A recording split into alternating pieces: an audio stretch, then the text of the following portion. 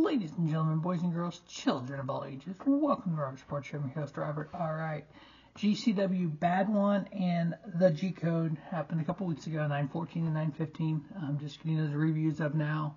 I actually still need to watch Aurora and Back to Back, which happened on 9/20 and 9/21. The next GCW show will be on October 12th. Same day as AEW Wrestle Dream. We got GCW Fight Club, Day 1, The Art of War Games there in Atlantic City. So we'll get Aurora and Back to Back watched and reviewed between now and then and get ready for Fight Club.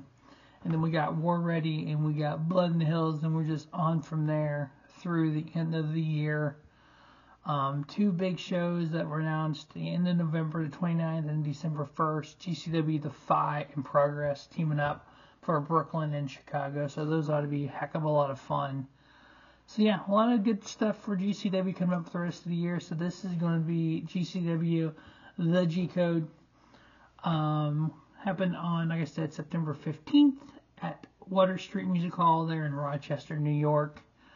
They announced the return to Rochester, New York will be on January 10th. I believe that will be the first show of 2025, unless they do something the weekend before. Which the weekend before we already have Wrestle Kingdom and then Wrestle Dynasty AEW there in Tokyo Dome. Alright, the first match on the G Code was going to be To Empathy and Beyond. Cheech and Colin Delaney taking on the Pillars, Malcolm Monroe III and Tommy Vendetta.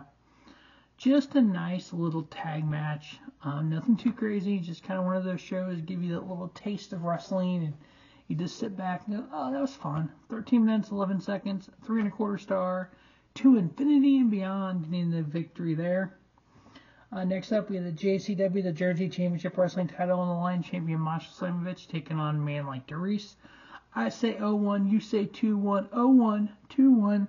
One of the top tier tag teams there in Rev Pro and Progress in the independent scene of the British independent scene. A lot of mat wrestling to start this match out, which was kind of weird because typically Masha is more about striking. Man like DeReiss is more about the high flying. DeReiss ended up slamming Masha into the announce table in terms of turnbuckle as well. So they kind of ramped. They did a lot of mat wrestling, and then they kind of ramped it up a little bit. But a little shy of 15 minutes, Masha Slamovich was able to get the victory on man like DeReiss. I ended up giving it 3.5 star.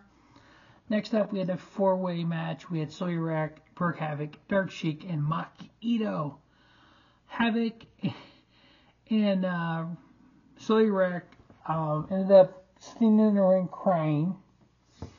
And then you had Havok kiss Dark Sheik during all this.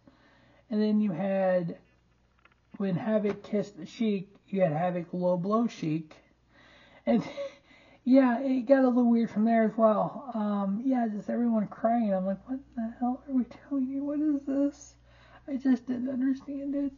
I ended up giving it 2.5 star with Sawyer getting the victory. Next up, we had Gringo, Loco, and Zilla Fatu. I do believe that this was Zilla Fatu's last GCW match.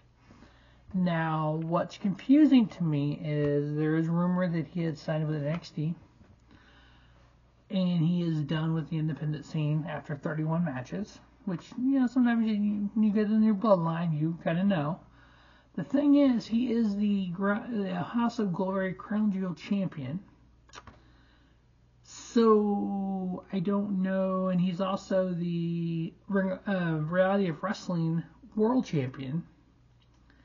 So, I don't know if he's going to drop those or if he's going to be able to fit. Now, the Reality of Wrestling, they do shows with some NXT guys, so that I could still see him doing that. But House of Glory, I don't know. So that's going to be interesting to see where those titles go and what happens there if he did officially sign with AEW or WWE. I mean, actually one of the rumors was AEW as well. I'm assuming he goes to WWE. He's going to be part of the bloodline with Roman Reigns when Roman turns on Phil Sequoia. But that's just my opinion. We'll see what happens. But if this was his last GCW match, he went out with a bang against Gringo Loco. Fatu dives to the outside. Samoan drop through a door bridge. When you Samoa drop somebody as big as Gringo Loco through a door bridge, I really hope you're going to win the match, in which he did. 15 minutes, 41 seconds. I give it 3.5 stars. Next up, we had Vince Valor taking on Breyer Wellington. Short, sweet, to the point, 3 minutes and 5 seconds. Vince Valor getting the victory. I ended up giving it 1 3/4 star match. It was just one of those matches where it just never got off the ground. And of course, 3-minute match. Unless you know it's going to go 3 minutes, it's kind of like what just happened here kind of deal. Vince Valor getting the victory there. Next up, we had 2 young high flyings, a guy we recently saw on AEW television, Marcus Mathers. We saw him on Collision last week, taking on Alec Price. These two put on a clinic. Great high flying match. Alec Price he got to the back of the stage, ran into the ring, jumped up, did a 420 into a DDT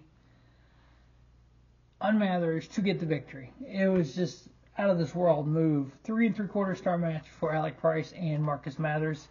That's the only negative part, that when I see a Marcus Mathers or somebody like that on a GCW, you know it's going to be more of a squash match, but knowing how good he is, it's like, it kind of hurts. It's like, oh my god, Marcus Mathers and Joe Keys on the tag match on Collision, and they get just annihilated. It's like, oh, Marcus Mathers is better than that, but I understand. But yeah, 3 3/4 star with Alec Price getting the victory there. Next up, we had Joe Janela taking on Danhausen. Yeah, they teamed together at Back at One. What was the name of that show? Bad One. And then here they are facing each other. Typical Danhausen match. He got the jar of the teeth out, poured it in Janela. He tried to curse Janela, and yeah, Janela ends up getting the victory. I ended up giving it 3 1/4. Kind of a fun match to watch. Next up, we had Too Tough Tony, who was supposed to have Pondo and Madman Pondo as a tag team partner, but he was stuck because of the weather and airplane cancellation. So he took on High Seas, Cloud, and Nick Ando 2-on-1. Then we had Violent J end up coming out a little bit into the match and came out and made it a death match. And so we had Too Tough Tony and Violent J now teaming up, taking on High Seas. Match only lasted 7 minutes and 36 seconds. And I ended up getting the victory. The victory went to Too Tough Tony and Violent J. I give it 2 1/4 star. And then the main event of this show was 6-man tag, One Call Manders, Effie, and Megan Bain, taking on Deathmatch Royalty, Brooke, Jamie Manswarner, and Matt Cardona.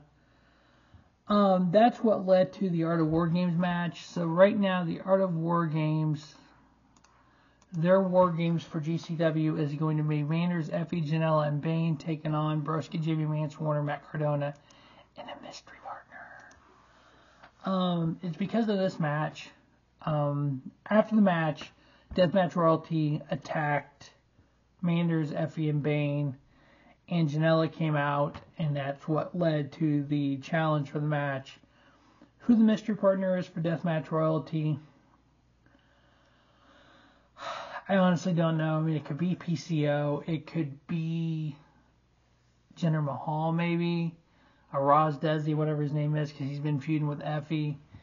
And I could see him part of Deathmatch Royalty, but we'll find out on 10/12 there at Fight Club when it's announced who that is. They're at the Showboat in Atlantic City.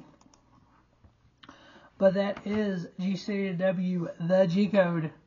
As always, thanks for watching the Robert Sports Show from the independent scene to the main event of WrestleMania. Don't just have a great day. Have a spiffy day. Robert Sports Show, your YouTube leader, sports show content.